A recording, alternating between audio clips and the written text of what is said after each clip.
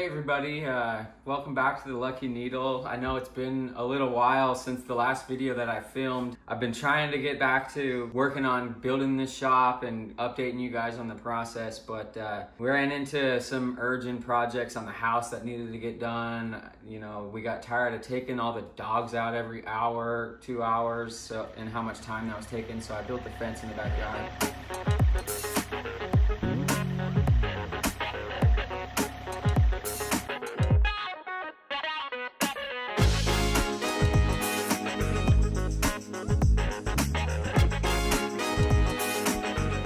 And then, of course, our roof started leaking during one of the storms, so then I had to deal with that. Yeah, so after I got all those things sorted out, I started working on researching and pricing out shops and what I was going to be able to afford and have made. And to be honest, I got a little frustrated and I got a little bit angry at the prices of things. So basically what happened was 4 years ago, when I originally had started to think about moving out here and relocating the Lucky Needle so that I could get a big shop, the prices were 2 to 3 times less than what they are now. So some of these quotes that I was getting back just really blew me away because it was nothing like what I expected. I know in that last video, you guys, I said that I was planning on building a 3,000 square foot shop. Well, that's definitely out of my reach now. That's what I was hoping on getting, you know, when I had originally priced this move and relocation out.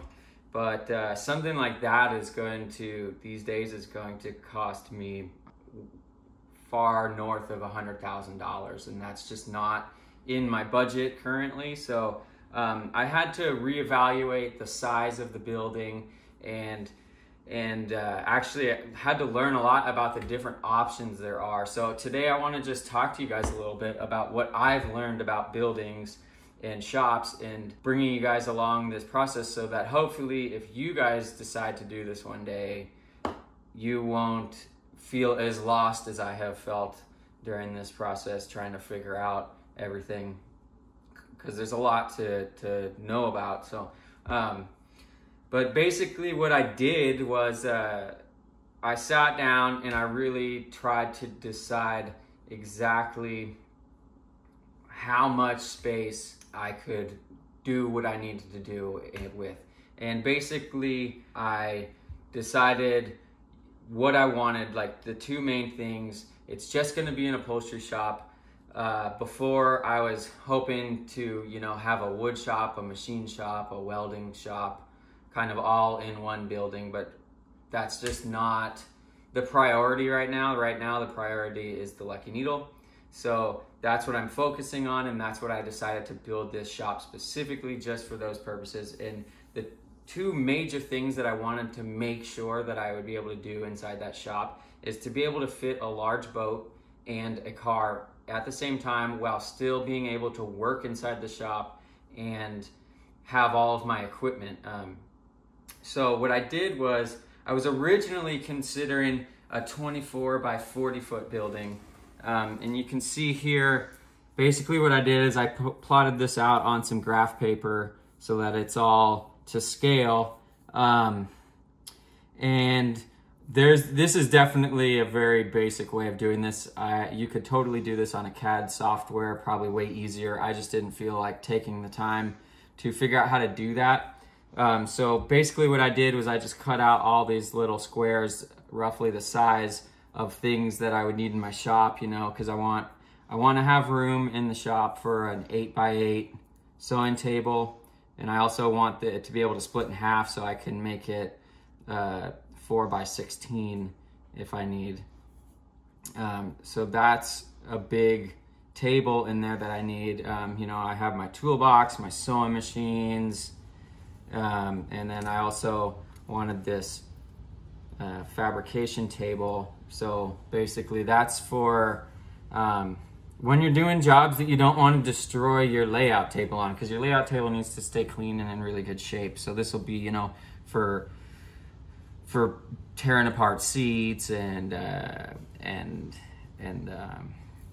you know, spraying glue and all kinds of stuff like that. You know, a table that you don't really care as much about if you get beat up. So I quickly realized that this 24 by 40 was going to be too small to realistically be able to comfortably work inside there. Especially because if you had a truck and a boat in at the same time, there's gonna be only a couple feet between the walls and the boat to get in between. So it would be really difficult to get materials in through there. And also that leaves no room on the walls to hang things or do anything like that. So I ended up deciding on a 30 by 40. And you can see it's quite a bit more room. So this is a 1,200 square foot shop, where this is somewhere around 900. And I believe that extra square footage is really gonna make a difference, because you can see how much more room I have when I have all my equipment and everything in here. There'll be, you know, roughly 4 foot from the walls, and then you'll have probably 8 foot in between if I have a boat and a truck or a car or whatever in there. So that's how I decided the smallest size that I could actually use. It was really helpful for me to visualize it, because I also tried things like I laid out stakes in the yard that were gonna be the size shop that I was hoping to build, and it was just really hard for me to visualize if it was big enough, because honestly, nothing seemed big enough when I did it that way. So doing it on this graph paper really put it into perspective for me. I was able to confidently decide that this is the size shop that will work for me. And you know, that was a hard process, because this is a lot of money that I'm going to be spending and investing on this shop. It's probably one of the bigger purchases that I've ever made. So I really can't afford to mess this up. Because once it's built, there's no returning the building. Once I figured that out, I started to research the different types of buildings that are available. And I came to realize through talking with friends and friends who have had shops built, talking to some of the people in the Lucky Needle community that have had shops built on their property, and I really appreciated a lot of their advice and advice from friends who had done this before. So I quickly realized that there was a lot of different options to choose from, and I needed to figure out what the most reasonable solution for me would be. And also, living here in the South, it's important for these buildings to be strong and structurally engineered because of the hurricanes. So that is also a concerning factor that may have increased the price of the building that I chose compared to maybe somewhere else in the country. So let's just talk about the 4 different types of buildings that are really your main options for having a shop like this built. So the first one's going to be what's called a pole barn. And essentially that's a wooden frame. It's got, I believe, 8 by 8 posts that are in the ground. It can be a dirt floor, which that doesn't work for what we're doing. You can also have a concrete floor. Then they're just sided with metal siding, just the same like a steel building would be. It's just the interior structure is mostly wood. Some of them have like metal trusses that are up there, but the reason I chose not to go with one of those was because in my area they're more expensive to insure, because they don't have necessarily as high of a wind speed rating. Now don't take any of this as these are facts. This is just what I've learned and what I think to be true. So it was between the insurance and the fact that it was really not that much of a price difference for a steel building. So I decided not to go down that road. So then the other type, there's 3 types of steel buildings that you can purchase. The type There's a build-it-yourself type, which is called a Quonset style, and those are the ones that typically come in like a half round shape. They're actually supposed to be extremely strong, and that's why people like them, and they're kit, and you can easily assemble them yourself.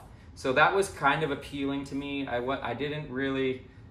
wasn't too fond of the round shape because I felt I was going to lose a lot of usable floor space with that. So that was one drawback about that. And then the other reason why I ended up deciding not to go that route is because those buildings don't come with closed-in end walls. So you have to either pay somebody to close in the end walls, you got to buy all the roll-up doors, install those, or you gotta do it yourself. And I priced out doing that with those shops, and it ended up being basically exactly the same price as it would be for a steel building. The major difference is the steel building, you don't have to, they come and assemble it for you. It's a huge time saving to have that done by somebody who does it every day rather than trying to figure it out on your own. So I decided not to go that route. The next type of steel building that I was considering, because a friend of mine here in town had one built about 3-4 years ago when I had originally started considering moving out here as well.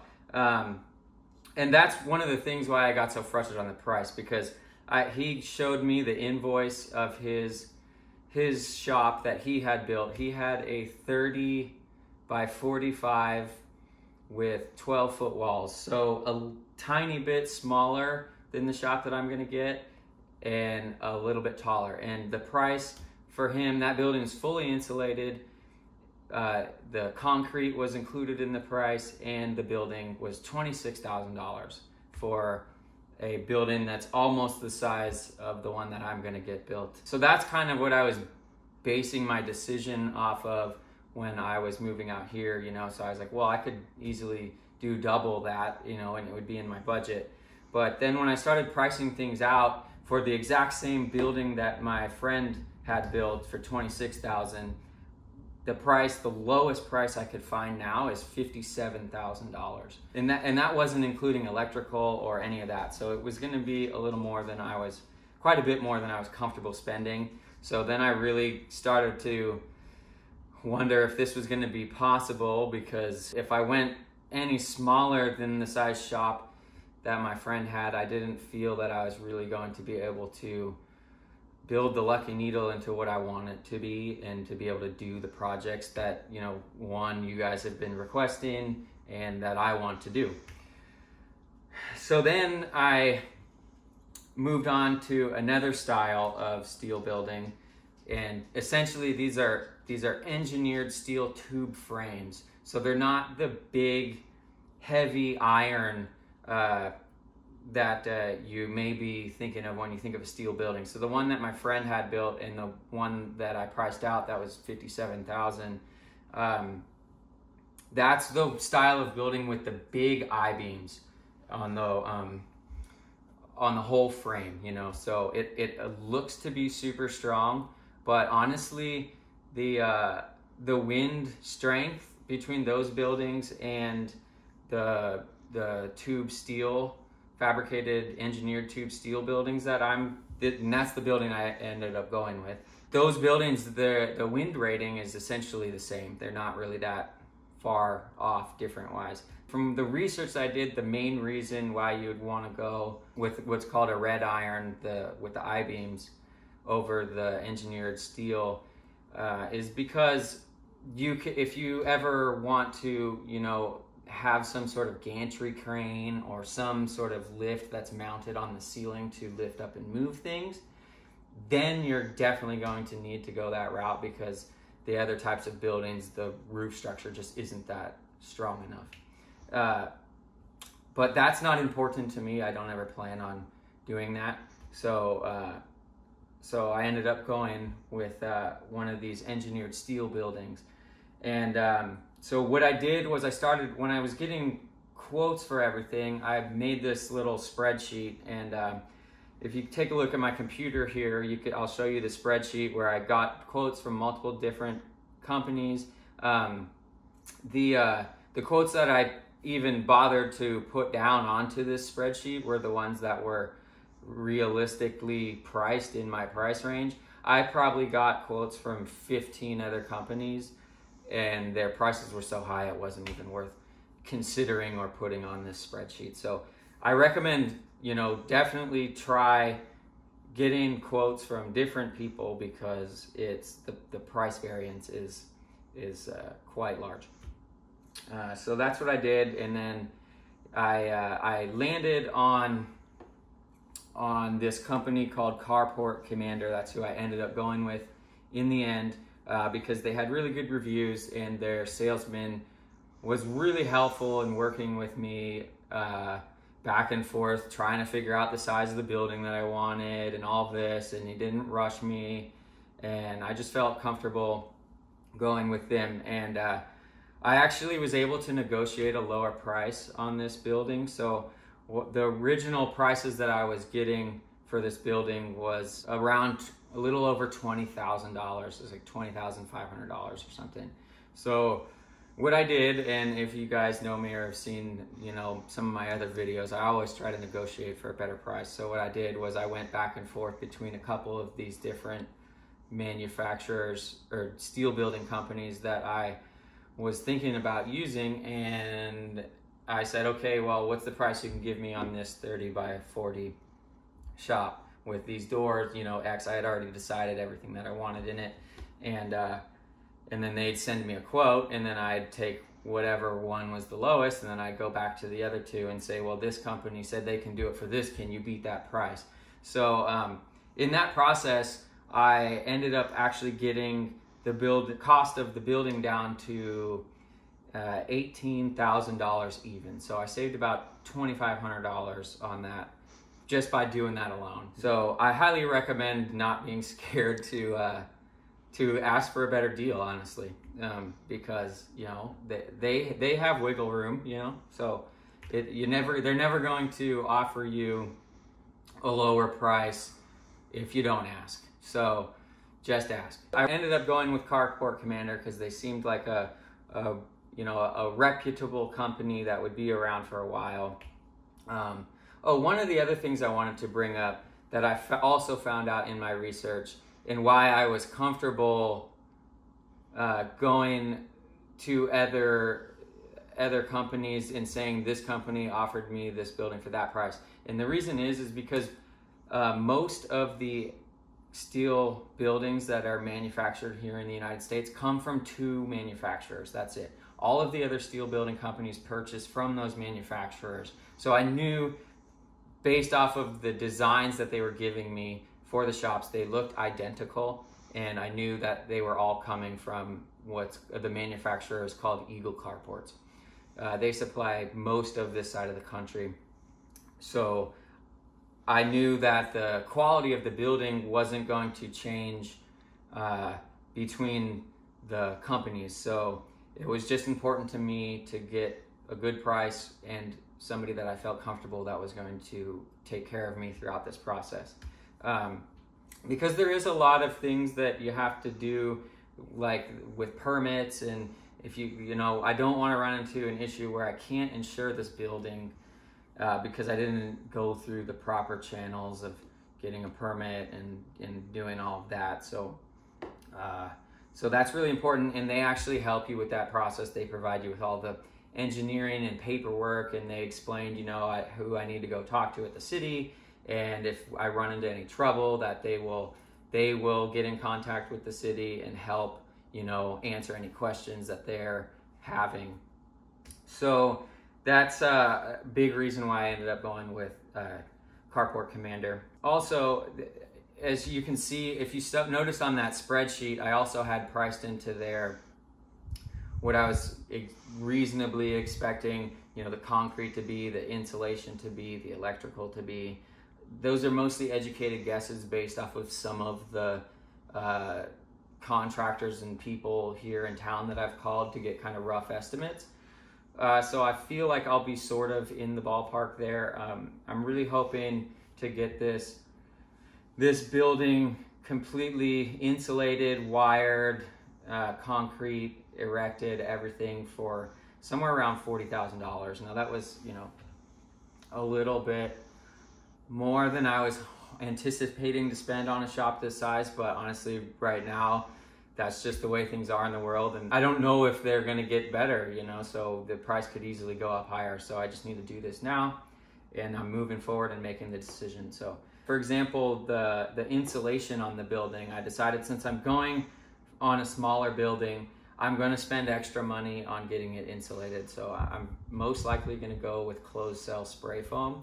And the reason for that is because if I insulate it with a high quality insulation like that, I'll be able to actually air condition a shop this size pretty reasonably. So I think that'll be worth the benefit for when I'm filming and stuff, because I don't want to be sweating on the camera when I'm out here in the summer working, you know, and filming videos and stuff. So that was really important to me.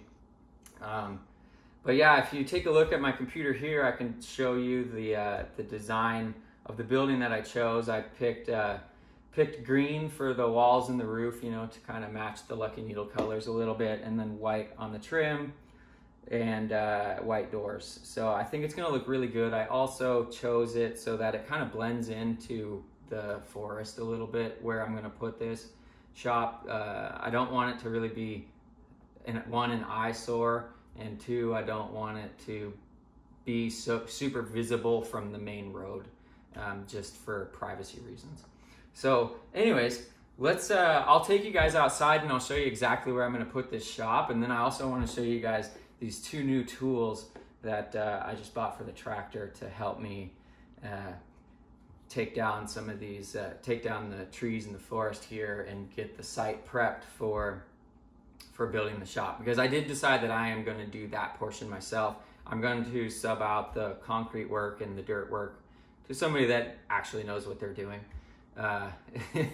So, you know, because when it comes to that stuff, it's really important that they build your foundation and your dirt in a way that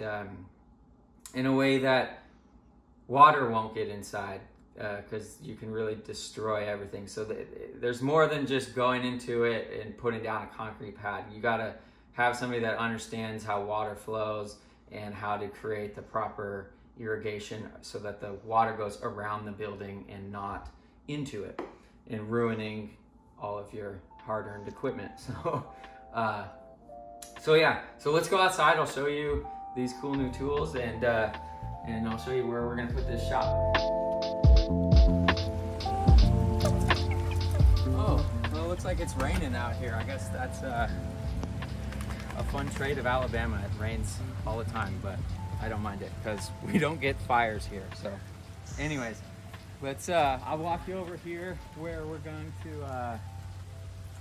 gonna put the shop. But I just remembered one thing. I forgot the keys, so let me just grab the keys really quick. Come on. So yeah, the shop's just gonna go right on the other side of this existing shed that we already have here. The reason I decided that I want to put the shop here is because we already have a driveway right here. I could have put it on the other side of our property, but there's not really a reasonable way to, you know, back a trailer, get cars in and out of. So this is going to be the most easily accessible from the road. It'll just be a short little drive down the driveway. All of these things, it's so much to think about. All of these things you gotta consider when you're doing stuff like this. So that's what I ended up deciding on. So if you walk over here, essentially the building's probably going to start somewhere around where these two pine trees are. The exact destination is probably going to change based off of when I get a concrete guy out here to give me an estimate. He's gonna have a better idea of where it'll be the least amount of work, because it is on a slight slope. So if there's an area that's a little easier for them to build up the dirt and stuff, that's what we're gonna do. and that'll also help hopefully with pricing. But as you can see, the forest is pretty thick right now, so I decided I'm gonna clear this myself. And I mean, I have a chainsaw to do this and whatnot, but the tractor's really gonna come in handy because I'm gonna have to remove all of the stumps and everything, because you can't just put a foundation right on top of old dead stumps. So I just picked up this new tool for the tractor the other day. I got it used like I buy most of my stuff, and I got a really good deal on it. It's in the back of our moving truck here. Alright, good boy.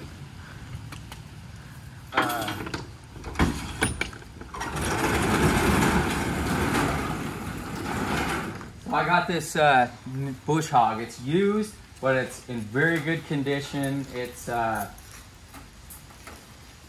It was only 600 bucks. These are like $1,500 brand new from John Deere.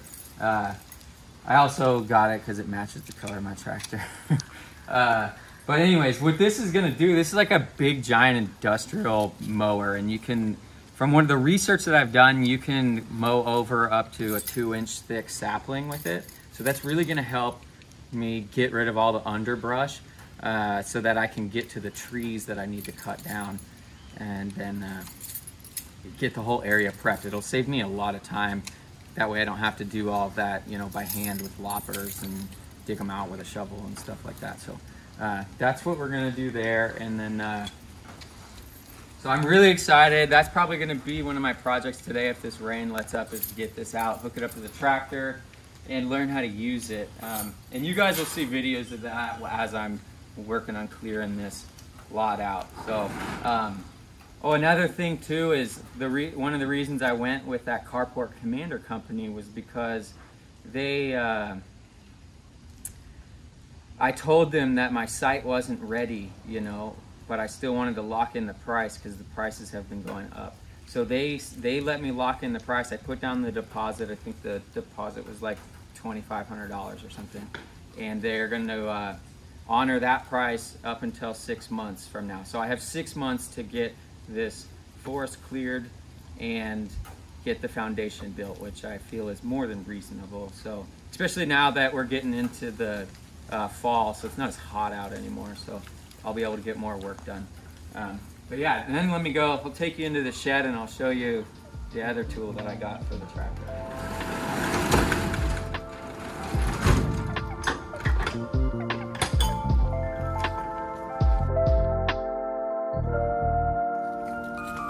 Alright, so it's a little dark in here, so I'm sorry if it's hard to see, but